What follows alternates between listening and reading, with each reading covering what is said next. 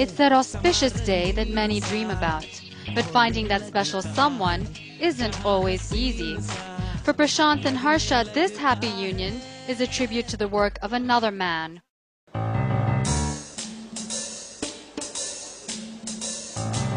He's made a name for himself as a merchant of marriage, a man who's gained an almost cult status because of his knack for setting up couples.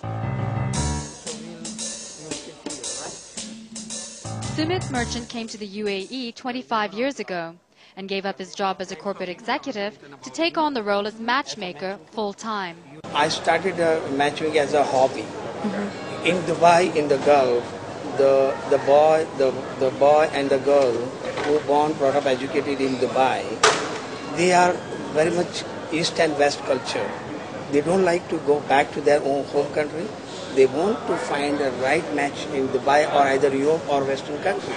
Taking cultural sensitivities into account, Merchant meets with new clients from 9 a.m. to 11 p.m. each day.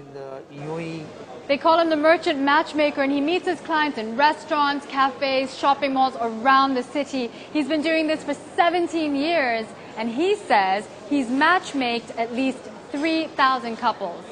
The process is simple. He charges $1,000 to $2,000 for 3 months' work.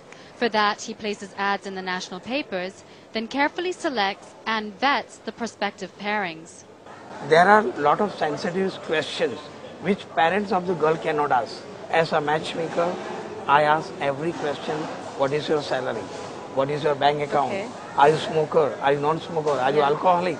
I clear every detail to the parents. As she's a slim, little bit chubby, or what? She's not taller than 5'6" for sure, but somewhere 5'5", 5'6". She is not slim, but not fat also, in between. Hundreds flock to meet this modern-day Cupid. A person who could really get things done, you know. But most are quick to forget him once the nuptials are set.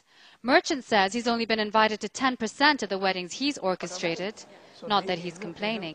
Very good compliment. So basically, Mr. Merchant's happy if they're happy. You're happy if they're happy. Yes, of course. A marriage made in heaven.